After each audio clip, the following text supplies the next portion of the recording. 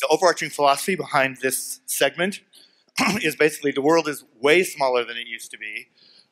Communication on the planet is exponentially dynamic. And whether we want to change the world that we're working in or just work in it, I think it's important, we think it's important, to just know the context in which we're working. You know, so many of our best people have, with what would I say, very successive and subjective backgrounds, find themselves handicapped by those backgrounds when they go to other countries and make assumptions they don't realize they're making. And I think that a great key for alleviating that problem is just familiarity with the culture in these countries. So there's some scary topics up here. We're not going to discuss those today, but stuff goes on all over the world that can at any moment, especially these days, become an issue that your company can be embroiled in before you even see it coming. You know, all it takes is a couple of tweets and boom, you've got a movement. So these are things I think we need to be prepared for. So this is where we began. I think when we talk about, this is a great recent example of corporate political, social activism is Disney, Marvel, that says Georgia, but what I meant to say was North Carolina, taking their business out of North Carolina because of their recent actions denying rights to LGBT people. All of these companies have plenty of LGBT people working for them, and I think it's, as Steve said, it's very unique for one of our companies to be boycotting clients versus clients boycotting us. And this is, no matter how apolitical we want to be, we are, by the simple fact of working all over the world, geopolitical actors. So that's the point. So our conversation today, really very simple: digital immediacy, communications, the cultural evolution around the world in the areas of animal rights, women's rights. I don't have to read it to you. So here we are. So our very first speaker, who has been a member of TEA since the very beginning, has worked through and tossed aside several companies, and is now the Chief Creative Officer of SeaWorld. You all know him, so I'd like to introduce Anthony Esparza.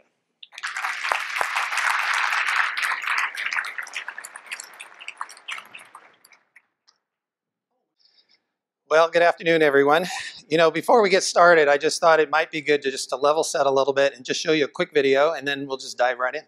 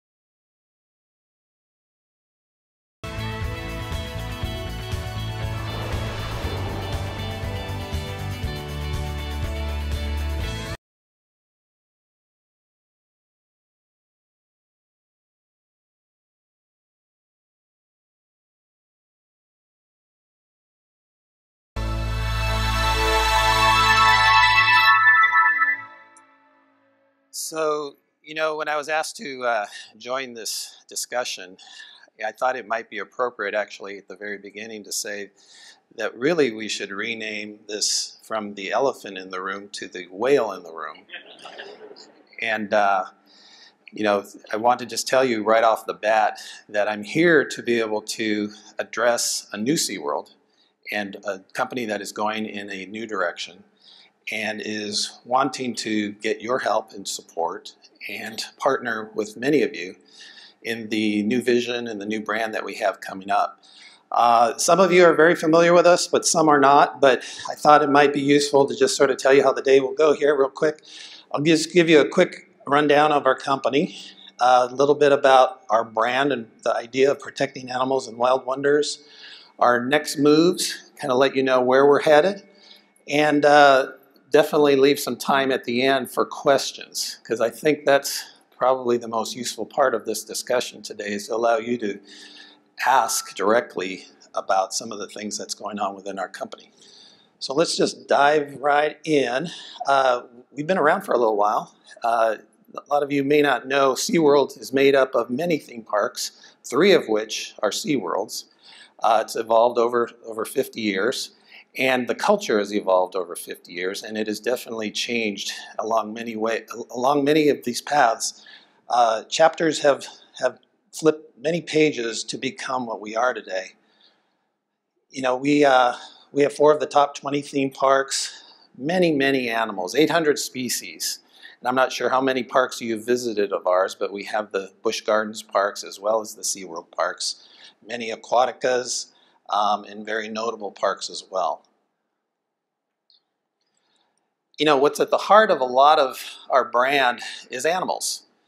It's obvious, right?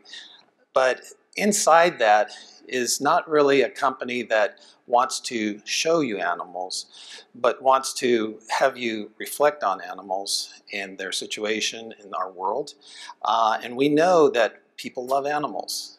Most of you here have pets in your own home. And it's just symbolic of the kinds of things that we think about, the power of what these other organisms are about. What's interesting is how do you go about telling the animal story? We need to listen to our guests. We listen to the moms. We listen to the millennials a lot lately, because this is where the world is changing. And these are just a couple of quick slides that just reflect reams of information that we've been looking at over the last couple of months. There's a new SeaWorld. I've been with the company about 5.5 months now. Prior to my arrival, we have a new CEO, Joel Manby. We have a new CFO. We have a new COO, and lots of other Cs. And the reason I say that is there's a new management at the top of the company looking at things a little bit differently, yet trying to preserve the power and the foundation that brought SeaWorld to where we are today. And we think we have the ability to do some really great things. The new SeaWorld wants to be the protectors of animals and the wild wonders of our world. Okay? It is not a place that is a zoo.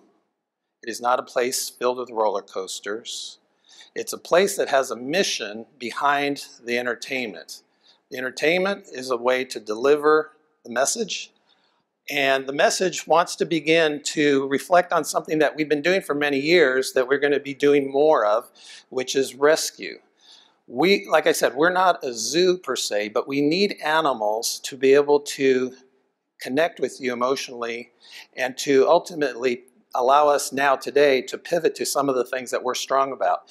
We are known for being the place people call when an animal's in trouble. We recognize that the animals that we really rescue in the world is a very minute, small number.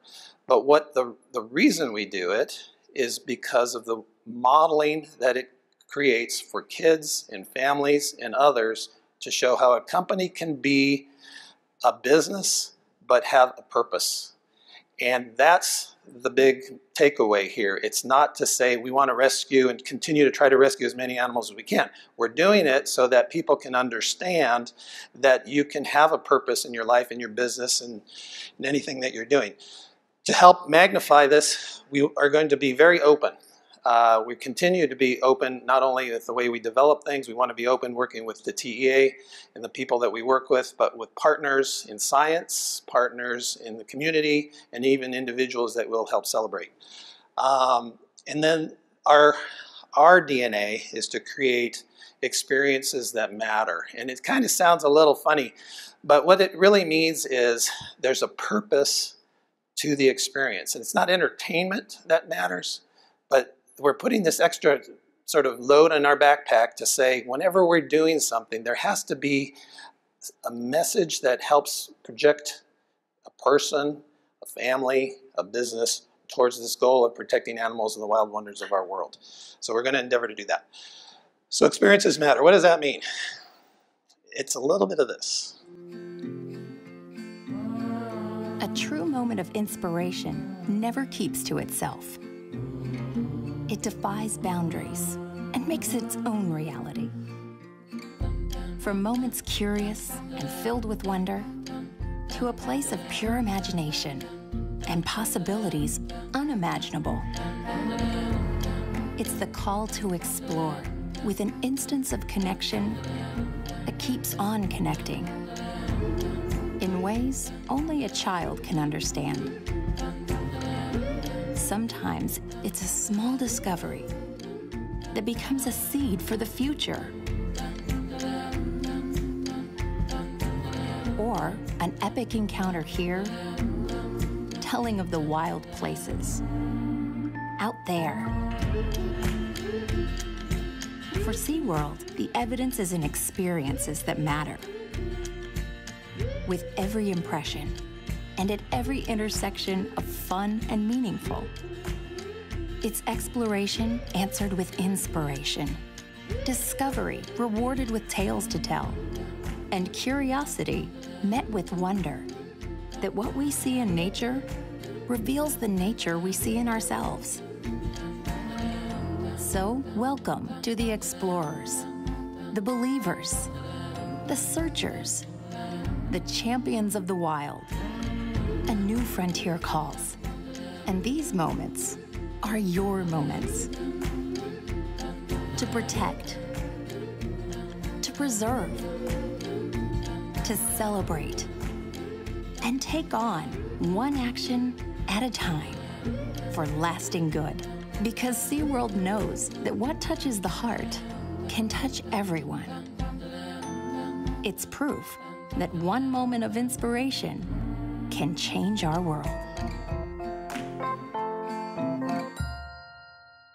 That's kind of the key statement. You know, one moment of inspiration can change the world. So you could just say our new company is trying to create inspiration moments, because that's what we can bring to the world. We have 20,000 employees that we are now pivoting towards this brand and this message. That's a lot of people when you get them aligned. And we have 20 million guests that we can dive deeply with when they come and visit the parks, that between the two, we think we can begin to start making these differences to help the animals and the wild wonders. And by the way, we say wild wonders versus wild habitats or wild places because it's intentionally a little bit broad. We want to have some flexibility to interpret what that is. And the way we interpret is to get people to do 3 different things. First, we're going to help you explore. The whole mission of exploring, whether it's through our attractions, through our online, through the television shows, is if we can get you in your busy world, you know, we like to believe everybody's paying attention to everything that we do. But if we can get you to the park to be in exploration mode just for a second and point you towards some information about an animal or a place where you just go, huh, done. That's the mission of Explore, just to go, huh, I didn't know that. I got a little more information, and now you've got me. Then we go to phase 2, to help inspire you. And again, through attractions, through our entertainment, through the different programs that we have, through encounters with animals, live or digital, okay? We want to now take you to the next level where we can load you up with a little bit more information and assume you're an active participant in your life. We are assuming our guests are active learners, are active thinkers, and are not passive. And we're going to treat you that way in all of the ways that we do the different products that we offer. Then lastly, to me, this is what we can own, okay? If you were to say, generally speaking, a lot of the animal displays and a lot of the different works that are going on by very great, credible, good organizations take you to step 1 and 2, we're all about this step number 3. And that's why you saw me talk about rescue as a model, but the mission is to talk to a child for the very first time about exploring the ocean, and that it's normal to take action. It's normal for a family to get together and go do some activity. It's normal for a company to have a purpose. It's normal to do this extra thing because we have to and we want to do that. So taking action is a big part of our world, and you can just sort of model like this. If Disney is to magic, we're to the taking action in experiences that matter piece, okay? Distinct guest experiences, fun and meaningful. So this is all part of a set of brand tools that we're talking to our employees about that I'm sharing with you. So we are fun. It says entertainment in our name. We use this term around the company where theme park rules apply. We can't get too serious because people are coming here for an escape. People are coming here to have fun. And if we do that, you're going to have something fun happen to you, but you're going to get that purpose with you. You're going to have family time that is exciting and thrilling, and you're going to have potentially that camp or that school experience or even a one-on-one family experience that is meaningful. That's our combo. We talk about language that very specifically tries to touch your heart. That's something that we've learned many times. A lot of you know that as storytelling.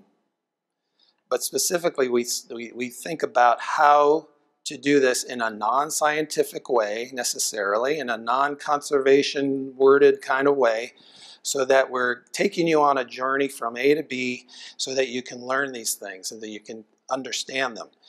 We're going to begin to turn our parks inside out. That was one of the problems we've had.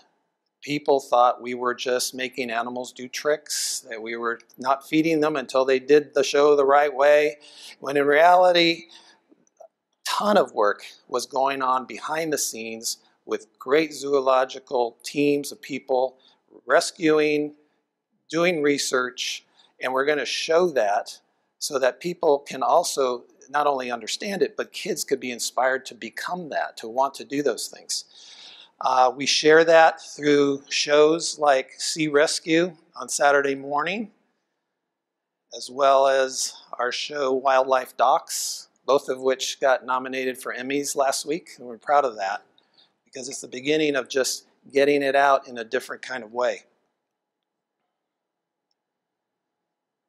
The attractions that we create are still, like I said, going to be fun and meaningful, but they can have that position that rings true to these messages of rescue, these messages of going on expeditions and journeys, and still be a cool roller coaster, or still learn about a particular animal. So I'll show you these images as a counter to the animal experiences that we have, to show you that we look at it both ways. It's not just animals in the traditional sense. So, as we move forward, we have a lot of different things we need to do. We're launching our new brand as Champions of the Wild. For you specifically, to help us, we are launching into a program to develop resorts so that we can go even deeper with the experiences that people have at our properties. And we're actively doing that. We've started a new group to begin that work. We're looking at new parks. And I wouldn't say they're necessarily SeaWorld as you know them. It's next generation, 21st century kind of twists and turns to what that could be. And then, of course, new attractions with this fun and meaningful purpose. So with that, I think I'll sort of pause here and get to the good part so we can talk a little bit. I don't have any slides beyond this point. It's really a chance for you to talk about anything, okay? So, Anthony, the first question, just to close this part of the conversation, which we talked about before, is would you be willing to share what you can share about enlightenment gained from the Blackfish, Shamu? Like, what was learned through that I think resulted in this? Well, I think, you know, I wasn't here through the whole saga, okay? But when it began, the enlightenment was when Blackfish came out, I think the company felt like they took a hit, but it's going to go away. And they took another hit as it played again on CNN, and again, and again, and again. And at some point, magically, it took on a life of its own and became a forest fire. And the company started to react too late to tell its story.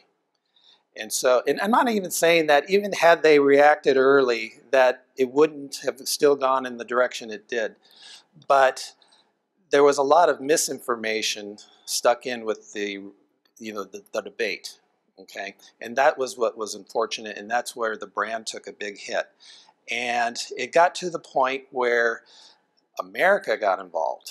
The world got involved, and it was so interesting to see the communications behind the scenes and before the scenes. And, you know, it got to the point in the place where we felt as a company that we needed to not only listen to the activists to a certain level, right, but it was affecting our guests and their opinions, particularly those millennials, right? The world had changed, and in our opinion, there wasn't anywhere to go back to. The idea of animals, killer whales specifically, being in theatrical shows was not the right thing for us to do as a company.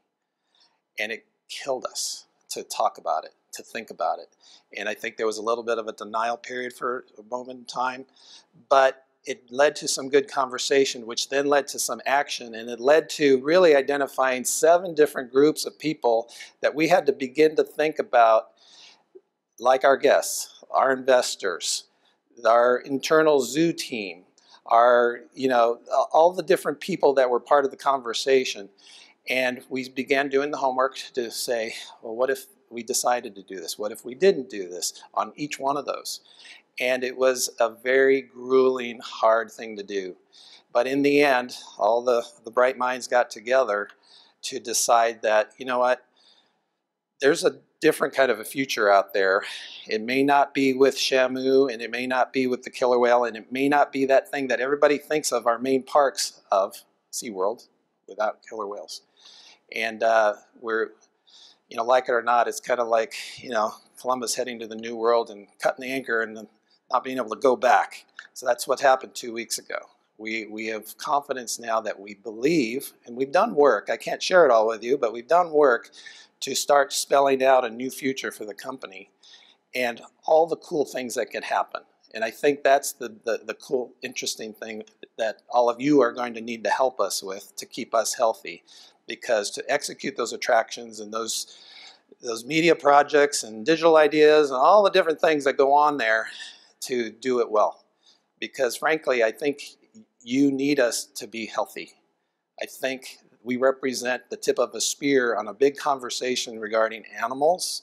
And if we can do it right eventually, the industry will grow and be strong. And so, hate to be the ones that have taken the hit, but I think in the end, it was time. Yeah. Questions? Questions? Back there? Oh, sir? What role do you see the TEA having as taking a responsible role in helping guide these issues, these challenges? I mean, that's a beautiful story about that transition and transformation. And you say you look towards the TEA. How does the TEA take responsibility to help the industry move forward? Well, part of our strategy is my job. I need to build a creative heartbeat within this company, and we've begun to do that. We want to be creatively driven, and within that set of words, is the concept of, we're calling it bright minds. We're trying to interconnect the smart people that we don't even know we have within our own company and get the conversation going in a better way. We also need other bright minds to help us from the outside, and we're calling those supercharged advisors. So many of you may be tapped to be part of our conversation, to be our advisor, to make sure we're getting outside perspectives and we're getting good feedback from whatever corner you may represent.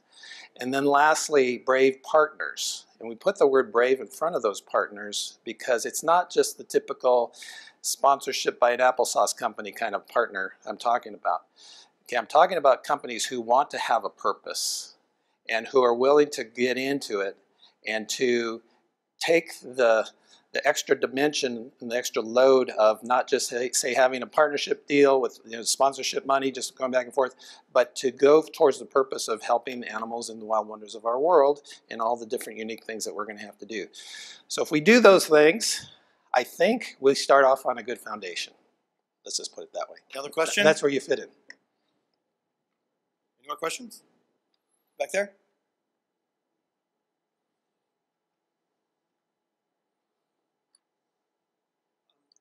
What you described just now, in a lot of ways, sounded like a for-profit company taking on a non-profit, traditionally non-profit mission. Yep. So I'm wondering how you address sort of pleasing the shareholders and the investors without alienating the guests. Well, the investors are a big part of our world, right? We are a publicly held company, and so we had a lot of discussions with our lead owners about this. Obviously, it wasn't something we could just spring on everybody. It's interesting. I think what we're saying is you can still make money and be okay. You don't have to be one or the other. Just as you are as people in your own world, you go to work, yet many of you have a purpose in your life in one dimension or another too. Some more than others. And I think what we're doing is we're saying we're stepping up for that part more. So we're not going to be walking away from normal business decisions. In fact, we had previously announced a $300 million Blue World project where we were going to be making bigger killer whale pools and doing all those things. Interestingly enough, it got interpreted that by making those pools bigger and trying to make the environment better, it was positioned as so that you could put more whales in them. That was a little sidebar, but the point is that money now does not need to be spent that way. And we have it now to deploy to seed the mission, I think people, particularly if you look at the research around the way millennials think, our next generation of leaders, they gravitate to companies that have that extra dimension to them. And that's why you see a lot of this going on. And I think they also can see through when it's just done for business purpose versus action, and that's why you see the action piece in here. We have to show it beyond words. We have to move. So, one more question. Anybody over on this side? It's your chance. Right there. You have a mic. Just to prove your point, I would like to say I'm one of those millennials that gravitate towards companies with a purpose. Definitely not alone in saying that, this generation is really interested in sustainability and where things come from and transparency especially. So yeah, I really congratulate your efforts. Thank you. So before we close, I just want to offer one last thing to the group based on something that Anthony said, is this thing that happened at SeaWorld is not an anomaly. This is coming. The world is evolving. It's no surprise to any of us. But in very real terms, I just want to articulate that, zoos are next. And we have an opportunity as leaders to see this coming and figure out how we're going to handle it and what we're going to do. Because I believe that in a matter of, within the decade at least, any mammal bigger than a meerkat is going to have a movement behind it to get it back to its native habitat. Unless you have 27 square miles for each lion, it's going to be a problem. So I'm just saying that this is just the first. As the world evolves and people are aware, back to digital communication. There are pictures of unhappy seals or unhappy lions or hippos. it's going to become an issue. So I just waved the flag that we have an opportunity to look at how to address it, how to offer alternative experiences that take people into the world of the animals that we can't maybe keep with us. Anyway, I'm just saying we should probably think about that. So Anthony, thank you very much. Thank you.